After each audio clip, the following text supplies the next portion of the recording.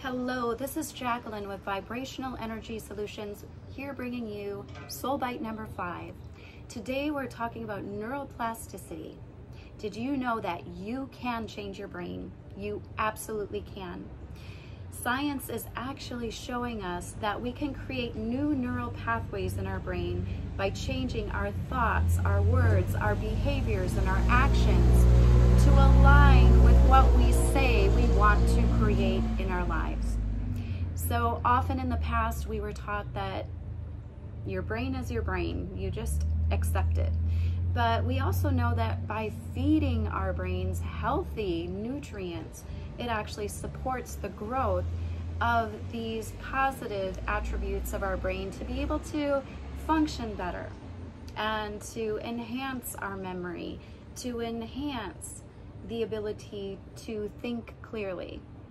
So today I wanted to share with you a little thought, and that was some science that Dr. Bruce Lipton came across in his studies of biology. He was a university professor, a doctor, and what he came to understand was he would take stem cells and put them in different types of mediums. So it could be bone medium and muscle medium and heart medium. And what he found is the stem cells actually responded to the type of medium and became whatever the environment was that he placed them in.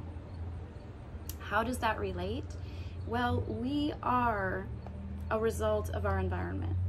So if you have a child that's growing up in a home where the environment is poor, generally the input is going to equal the output. If you're putting poor nutrients, lack of nutrients in your body is not going to be healthy. It's not going to sustain strength and stamina for you. So we want to take a look at input equals output. Just like showing up with your priorities and what you say matters, your input will equal your output. It will help create what you say is important for you. So we create childhood, so basically our upbringing, our childhood patterns establish wounded patterns. The environment causes us to become a certain way unless we make a conscious choice to be different. So if you want to look at any patterns that you might have grown up with that you are ready to overcome, take a look at your thoughts, words, actions, and behaviors and change them and shift them to what you actually want to create.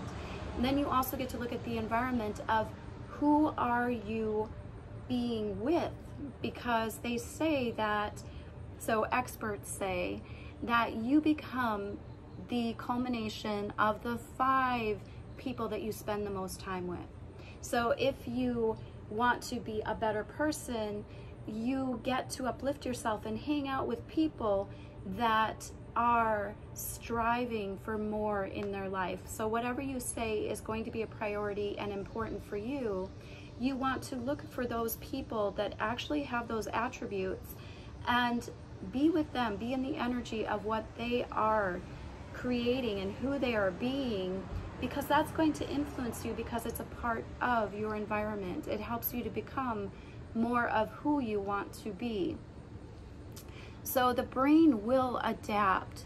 So we grow where we are planted, and we get to use our life experience as our growth medium. So think of planting yourself in a garden, and we grow where we are planted. So we also get to take a look at, are we creating healthy compost? Because all of those experiences that you've had that may have been not so fun or may have been detrimental to creating difficult patterns for you to overcome, each one of those actually is a growth opportunity, and you are blessed to be able to turn that experience into healthy compost. So turning that into healthy soil for you to plant yourself deeply in, that nourishes your soul, that helps you to become more of who you are choosing to be. So who you are isn't just a default pattern. It's actually created by changing your state. So what I'd like to invite you into is asking you, what are 3 ways of being or adjectives that you would like to emanate, that you would like people to look at you and say, when I think of you as being this, that, and the other. So for a long time, when I was going through a stage of grief, because I had a huge cycle of loss, that I had my sister die, my mom die, my dad die, plus friends that passed away, you know, experiences of losing home, losing family in other ways. And so you get to ask yourself, what is this guiding me to? Am I going to be a victim of the experience, or am I going to choose to be the victor of my experience and choose to change my state? So in that state of grieving, one of the adjectives that I used was joyful, present, connected. I believe those were the 3 adjectives I was going for in that time frame. Now I am a worthy, thriving, and unstoppable leader. So I get to stand unwavering in love, acceptance, validation, and approval for myself. I don't need to look outside of me for that. I get to own I'm a worthy, thriving, unstoppable leader. So who do you want to be?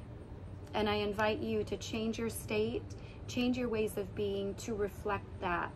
So for me, I'm showing up as committed. I'm creating everything that I had in the last 20 years of my studies in energy work, in healing modalities, in the different certifications, like the somatic release breathwork practitioner, like the different leadership courses that I've been involved in.